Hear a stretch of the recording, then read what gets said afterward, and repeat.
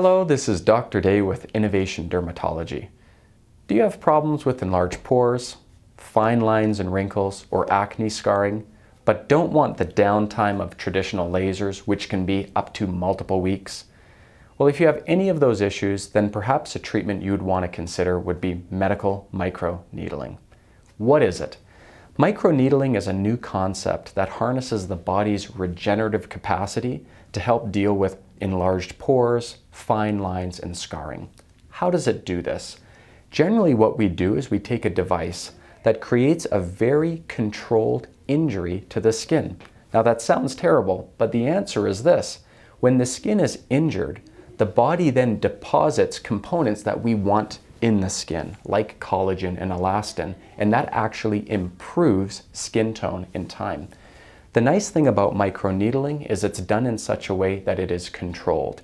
You can control the level of healing response, whether that's superficial around the eyes, whether that's mid-dermis for the cheeks, or whether it's quite a bit deeper for deep acne scars.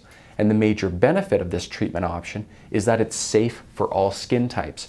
Whereas before, a lot of the resurfacing lasers could only be used in lighter skin types, medical microneedling can be used across every skin type imaginable.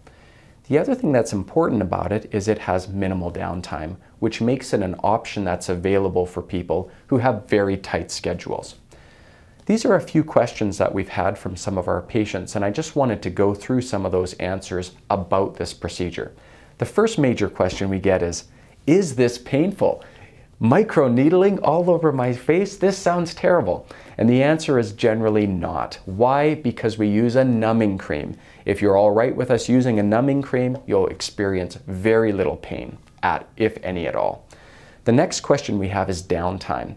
People who say, you know what, I do want to tighten my pores. I do want to improve fine lines and wrinkles on my face or improve acne scarring. But I've got a busy job. I can't have a week off of work. The nice thing about the downtime with this procedure is it is minimal. When I talk about downtime, I'd usually break it into a few steps. The first step is this. After the procedure, generally speaking, I wouldn't recommend you plan any major events right after the procedure. Why? Because you'll have a little pinpoint bleeding. You may have a little bit of bruising, a little bit of swelling. That will last for a day or two and then will be better. So we like to think of it as a rejuvenating Friday procedure where you've got the weekend before you're back to work on Monday. Another thing that's important to realize is that about 1 week, your skin is going to look smoother, it's going to look more radiant, and it's going to be a bit tighter. At about 1 to 2 months, that's where you'll start to see that real effect where the body is depositing collagen and elastin that it's doing from a healing response. And so that's where you'll start to see tightening of fine lines, tightening of pores as well. So how many treatments are required is the next follow-up question. The treatments will vary depending on the depth of the condition. So if it's acne scarring, quite profound, that may be 5 or 6 treatments. If it's just to tighten up pores, improve fine lines and wrinkles, within 2 or 3 treatments, you may achieve the results that you're looking for.